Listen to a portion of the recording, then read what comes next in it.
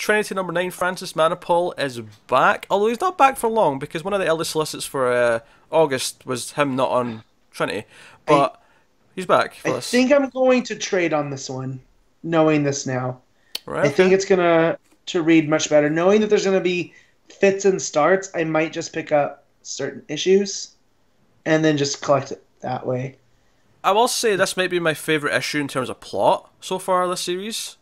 Well, yeah, because it gets to be different, Yeah, and I like that they're still yeah, suffering from the effects of the previous arc, where they're like, "Oh, we experienced all that stuff," and the three of them are in in that cave, and they're like, "Wait a minute, the engraving's still here," and we get this sense that the White Mercy kid might actually still exist in the real world, yeah, which is a cool little seed that maybe he's probably going to Yeah, pay and off later. it's the idea that maybe in some way it did actually alter their pasts as well, Hmm. yeah. if that's there. Maybe, maybe. So you've got that, but the actual plot is that something's happened on the Watchtower. The rest of the Justice League, other than Barry, because Barry's got super speed, so he's been kind of avoiding it. But some sort of alien entity has basically turned them all into monsters, Yeah. except Cyborg, who You can didn't separate take. them. Cyborg just got dismantled because he's a cyborg, and he's like, oh, Cyborg. the alien's like, oh no, I can't do it with this. I feel like that's his job now. Is anytime something attacks, they just disassemble Cyborg, and he has to put all his resources into putting himself back together. That's how you take him out. Yeah, But anyway, it was pretty cool. The different things in the Watchtower, I thought was real cool, and how Barry saves Batman yeah, from having his yeah, Yeah, because lungs implode. yeah, because the side of the room they're in explodes and like they're going Right. out into space and like obviously Batman can't survive out there. I mean, I don't think. I mean, Right. even Wonder Woman and Superman need to get back in eventually, but they can. They're strong enough to hold their breath for a bit, whereas Yeah. Batman tries to do that, Well, he's that's just what going to. and that's what Barry says. Barry's like, Yeah. "Oh, they can hold their breath. They're fine. I had to get you." Yeah, Yeah, You it's know? obviously, and you can see they are holding their breath because they're communicating through hand signals. yeah, Hmm. yeah. It's a nice little touch. Actually, one of my I thought was an interesting pages. There's like a page that's like the blueprint. It's not actually a blueprint. It's really just a drawing of the Watchtower in a blueprint-esque kind of color scheme. Yeah, But it's got that, but then it's got these little like sort of almost cybernetic like connections to the panels, showing you where they are in the Watchtower as they're going through it. yeah, it's a really cool breakdown, isn't it? Yeah, it's really simple but interesting. And then yeah, they find the lanterns. I've got these monster heads and they're fighting them, so they've been taken over with something.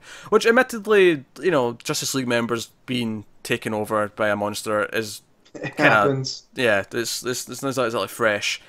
But at least the whole idea of something happened in the Watchtower and the Trinity are like the ones left with Barry, so it's really more of a Yeah, I was quadrinity. gonna say it's called Trinity, but most of this issue, or at least half it, is narrated from Barry's point of view. Yeah, and then there's this other alien shows up at the end, uh, who's not actually at least it doesn't seem like this is the alien that's controlling these other monster aliens.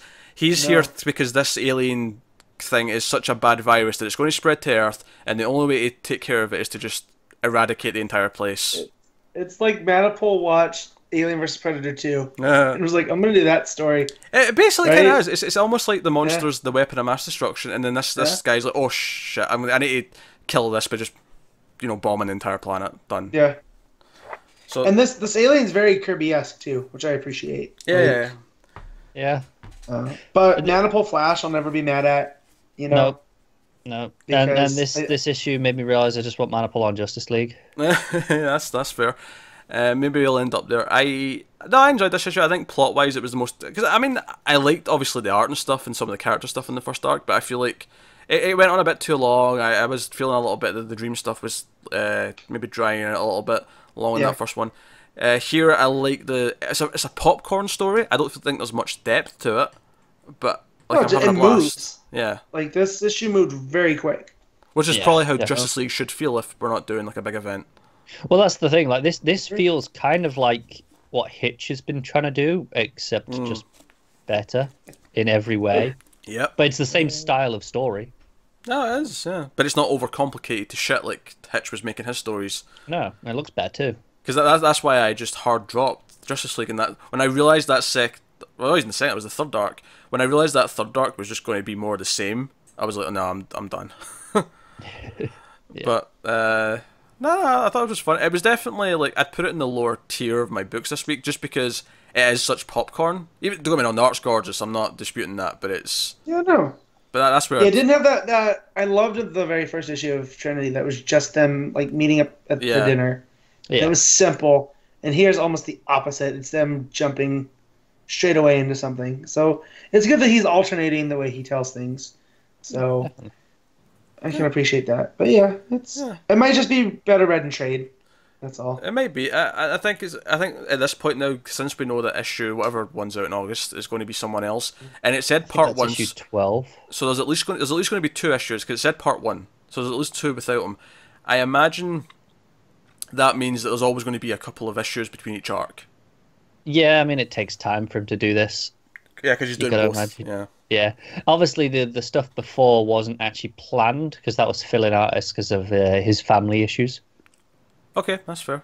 But the Bun issues were planned. But you know, before when we had Clayman fill in on the art, Yeah, he was still writing. Yeah. He'd still written the scripts and stuff. But he didn't have time to do the art because of some At the family very issues. least, though, the plot for the however long the fill-in arc is going to be after this does seem like something that will interest you, Connor. At the very least, I saw. I'm hyped. Yeah, it's I'm like, I mean, okay, it's not Manipul, and that's it's Rob Williams who's writing it, but it's basically this Trinity has to work with the Magic Trinity. That Magic Trinity being Zatanna, Deadman, and Constantine.